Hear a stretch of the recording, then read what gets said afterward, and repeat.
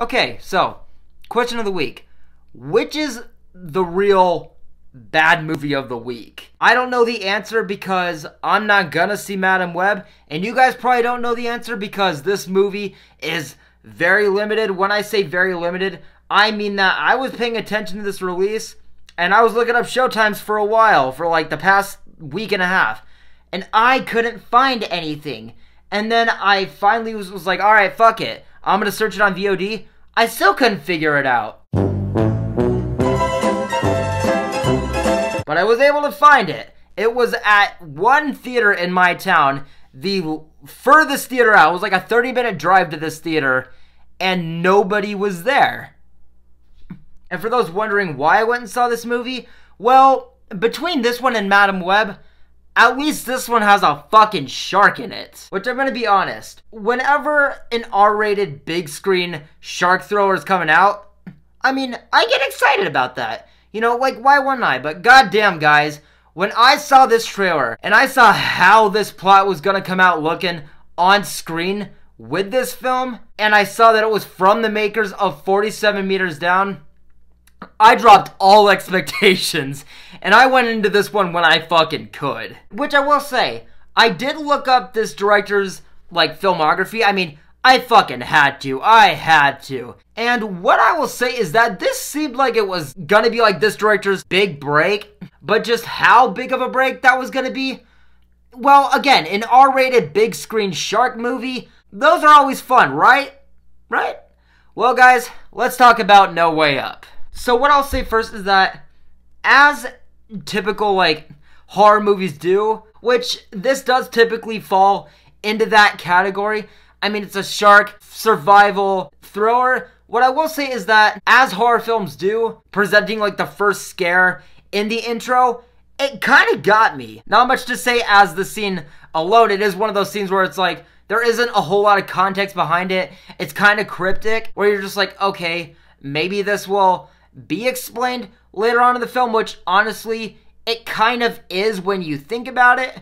But I say when you think about it because you just don't really give a shit about it as far as, or at least I didn't, as far as like what it actually is when it's revealed. But as a first scare, and as like intros, like horror movie intros do, it kind of got me. And maybe that's just because it was really fucking loud. This is one of the loudest films I have ever seen in the theater. That is a positive that this film wasn't good, because if this film had been a good movie, I wouldn't have liked it to be just like ear fucking me, because goddamn, guys, this was not an XD movie. This was not IMAX. This was just a shitty shark movie. Barely a shark movie, which we will talk about. But goddamn, one of the loudest films I've ever fucking seen in the theater. Thank God this wasn't a good movie, or else that would have been just a worse fucking experience. But getting into the movie itself, what I will say is just that right off the bat, there was just something about this movie where it was just a fucking chuckle fest. I mean, these characters, they feel so fucking dated. They're goofy. They're written like characters in a mid-2000s straight-to-DVD film where it's like, okay, I can see that you're attempting to write these characters as funny at times, as supposed to be like cool or relatable. But even as films in the mid-2000s, like where their characters were written like this, it still lands like that, where it's just fucking cringe. Which I will say, interestingly enough, this doesn't feel like the actual dog shit film that I thought it was gonna be. I think it could land as that like goofy background noise 2000s straight to DVD flick. Had it been released then, maybe you could tell somewhere that the actors here are trying,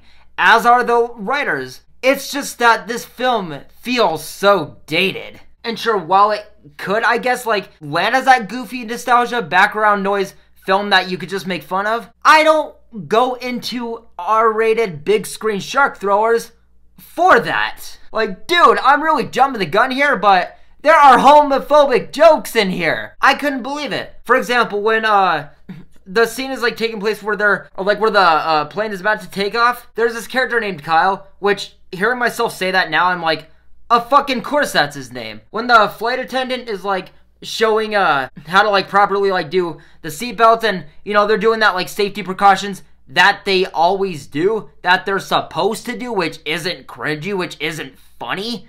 It's just their job to make sure that we're safe. This guy's like dying of laughter, cracking jokes at the fact that this guy is doing this. And to make matters even worse, there was like a scene where the main character like drops something, and then the flight attendant like bends down to pick it up, and Kyle goes, haha, yeah, he's probably used to being on his knees like that. And I'm like, that did not just happen. You did not just say...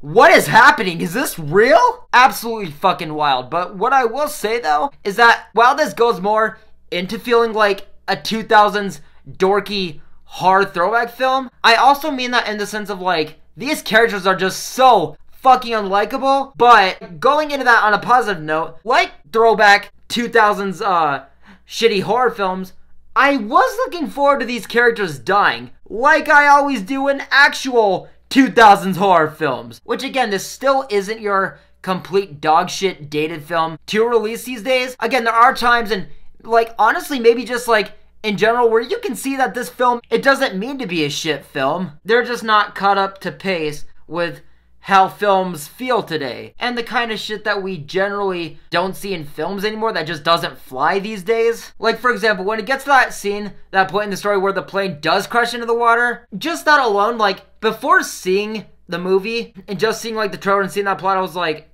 alright, that is obviously just like, no way, no one would survive this. This wouldn't be a movie, hence why it's being as poorly received as it is. But for what it is, and them obviously trying their best and trying to attempt something salvageable out of a dumbass idea, you can definitely see that they're trying. There are times where they attempt at like addressing things and like explaining things regardless of how impossible these questions are to answer, because it's just fucking nonsense realistically. They do that where sometimes it was to the point, not only like in this scene, but just like throughout the movie, where I was reasonably impressed as a movie critic going into this film, just picking it apart, knowing that this is just bullshit of a story. Where if someone was watching this movie just like not taking it as seriously as I am, just trying to find some enjoyment somewhere, it is there. Again, somewhere. Next,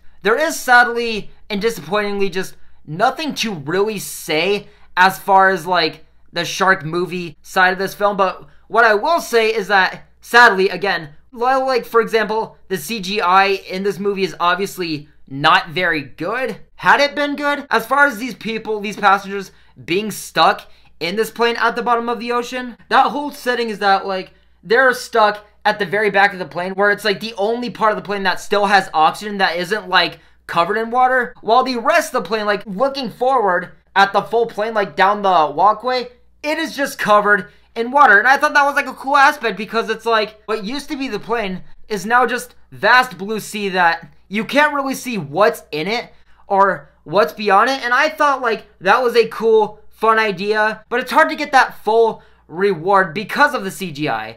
And that was obviously just like a huge fucking bummer. But like obviously there are things in this film where it's like, as dumb as it is, there are things that could have worked had it not been like as shitty of a movie and like as dated as it could have been. And that surprised me. Like for the 14% dated movie that this was, and like with just how batshit of a fucking dumbass plot this was, there were times where I was reasonably impressed, and like I could see that they were trying their best. There were scares that were like getting to me. There was like use of like shark thriller stuff where I was like the plane part, I was like, that could have been cool. They are trying. These actors aren't shit entirely. But fuck, man, this is just such a dated film in every sense of the word, and that's just the fallout of this film. Also, like I said earlier, when I said the side that is shark movie, yeah, sadly, that is not the biggest aspect of this movie. It is more like survival thriller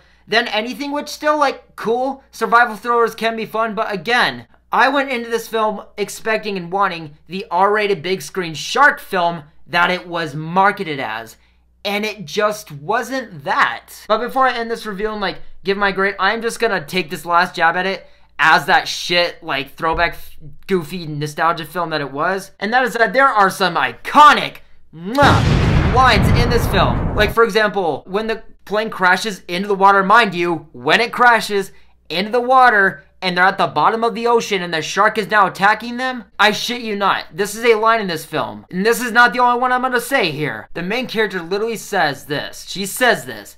What is a shark doing on a plane? And I'm like, well, dumbass. The plane crashed into the bottom of the ocean. Dipshit. It's not like the fucker is still in the sky. Dude. There's also a scene where, like, a guy loses most of his leg. Like, he's like, he could be a peg leg at this point. And, like, when he loses the leg and, like, he's panicking, everyone's, like, trying to, you know, like, help him out. He's all, how bad is it? And I'm like, well, your leg's missing. Your foot's gone. Dude. And yeah, guys, while this isn't the worst that it could have been, and that, like, I was expecting it to be, I could only just give this, at best, like, a mixed to negative review. So, guys, that is gonna do it for my review of why did I almost say No Way Home? What the fuck? That's gonna do it for my review of No Way Up. Is it as bad as Madame Web? From what I just saw out of this movie and what I'm hearing as, like, from Madame Web, I think that this is the better of the two. If you can find a showing of this movie and you're curious if it's like which one's better between this one and Madame Web, and maybe you already saw the Bob Marley movie, yeah, this is the better one of those two. But guys, just take it as you will. This is still not a good movie. But guys, that is going to do it for my review of No Way Up. Thank you guys as always for watching. I really appreciate it, and I'll see you guys in the next one. Take care.